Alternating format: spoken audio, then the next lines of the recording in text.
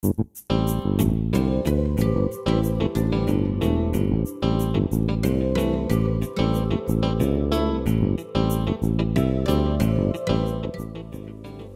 morning, Hoosiers, and welcome to Paper News 24/7, brought to you by the Paper of Montgomery County Online in living color from the paper's control room in downtown Crawfordsville. I'm Stu Clampett with your top headlines for the weekend of April 30th and May 1st, 2011.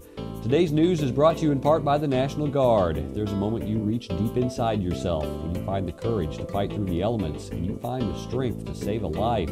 These are the kinds of moments you'll experience in the National Guard. If you've got it inside you, this is your time to act. Visit the Guard online at nationalguard.com or call 1-800-GO-GUARD. In our top story today, Kelly Taylor, a 10-year veteran of the Montgomery County Community Foundation, has been named the new executive director effective August 1st, replacing Ann Malott, who is retiring. Quote, "It's a great honor," Taylor said on Friday. "It's a wonderful honor." Taylor said the transition of leadership is underway and she hopes to build on the many successes the foundation has had in the past 20 years. Kelly and Dan Taylor have 2 children, Maggie and Lily, and live in the Crawfordsville area. Also today is being celebrated as Loyalty Day by members of the Veterans of Foreign Wars throughout central Indiana in the VFW's 6th District. Each year, veterans travel to a city in the 6th District to participate in a Loyalty Day parade. It has been held in Noblesville and other places, according to Billy Davis, who has organized this year's parade in Crawfordsville. Crawfordsville was chosen this year for a number of reasons. The Loyalty Day parade has not been held here before, and today Crawfordsville's VFW post will be renamed to honor Army Specialist Brian Bowman, who was killed during the line of duty in Afghanistan. Davis plans to distribute 500 American flags so that area residents and guests can wave their flags and show their loyalty. In other news, it's possible that Montgomery County will miss the brunt of the storms expected to pass through central Indiana tonight through Monday, but it's likely we will see some lightning, which can always be dangerous. Flooding along Sugar Creek will remain a concern. Readers are encouraged to monitor local media for weather updates in case severe weather strikes. You can access the latest weather information by visiting our friend Paul Poteet at paulpoteet.com or by watching our news gathering partners Wish TV or visiting wishtv.com.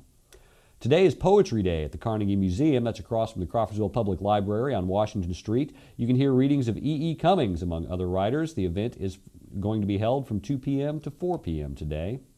And In God We Trust is the theme of a special service at 6 p.m. Sunday at the Harvest Fellowship located at 5113 South County Road 200 West. It is co-sponsored by the American Red Cross and will feature Fred Phelps, Mayor Charlie Coons, Chaplain Mike Wren, Mark Money, and others. The annual Crawfordsville Rotary Club Golf Scramble will be May 18th at the Crawfordsville Country Club. Lunch will be at noon. Shotguns start at 1 p.m. Registration and payment is due by noon on May 13th. The cost for that event is $60 per person. Whole sponsorship is $50 apiece. You can make your checks payable to the Crawfordsville Rotary Club at Box 841 in Crawfordsville, 47933. Frank Phillips' guest this week on Frankly Speaking is Denise Maxwell from the Crawfordsville Red Cross. Frankly Speaking can be found under webcast on the top navigation bar of our website. The same place you can find several Montgomery County Historical Society videos. Today's news is being brought to you by the Indiana Poison Center. Children act fast, so do poisons. Call the Indiana Poison Center at 1-800-222-1222 for poison prevention tips and treatment advice provided free 24 hours a day. Local weather and sports with Candace Rohrman are both up next. Bad wrecks happen to good people. That's why people take their wrecks to the good people at Gould's Body and Paint in Crawfordsville. Gould's will work with your insurance company to provide an accurate quote of your needed repairs. Then the iCar Gold Class Specialists take over, restoring your vehicle to good as new. Gould's will service any make, any model, any type, or amount of damage. Just remember our motto. At Gould's Body and Paint, our business is a wreck.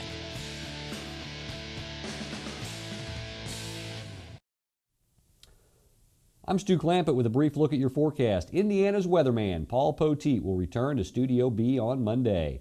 This extended forecast graphic is brought to you courtesy of paulpoteet.com.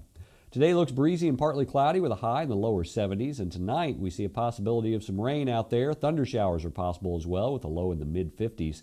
Sunday looks mostly cloudy with a chance of rain and isolated thunderstorms. Our high should be somewhere around 68 degrees.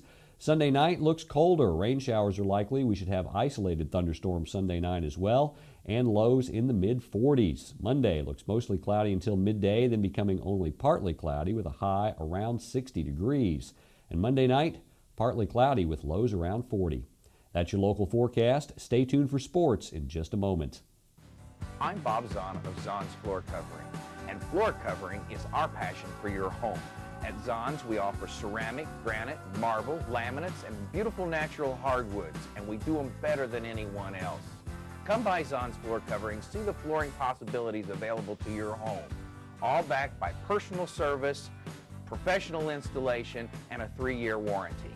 Come by Zahn's Floor Covering today and see why we want to be everywhere you walk.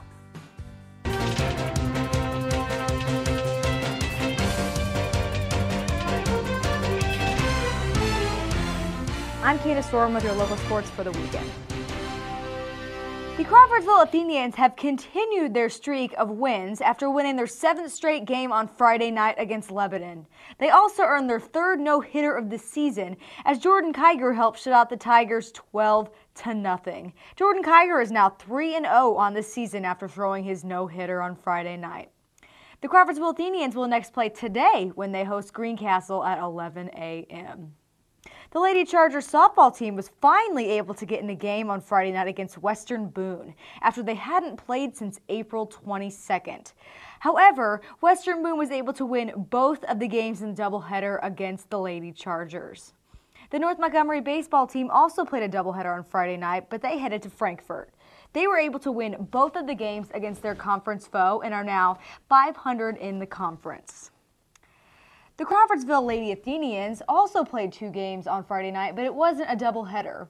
They headed to Lebanon to take on their conference foe in a makeup from Thursday and played Zionsville so they wouldn't have to reschedule their originally scheduled Friday night home game. The Athenians fell in both contests. Don't forget to follow Montgomery County Sports at The Paper Sports on Twitter. That's your local news for the weekend. For more information on these and other stories, visit our homepage or pick up a print copy of the paper in Montgomery County. For Paper News 24/7, I'm Candace Furman. You stay classy, Crawfordsville.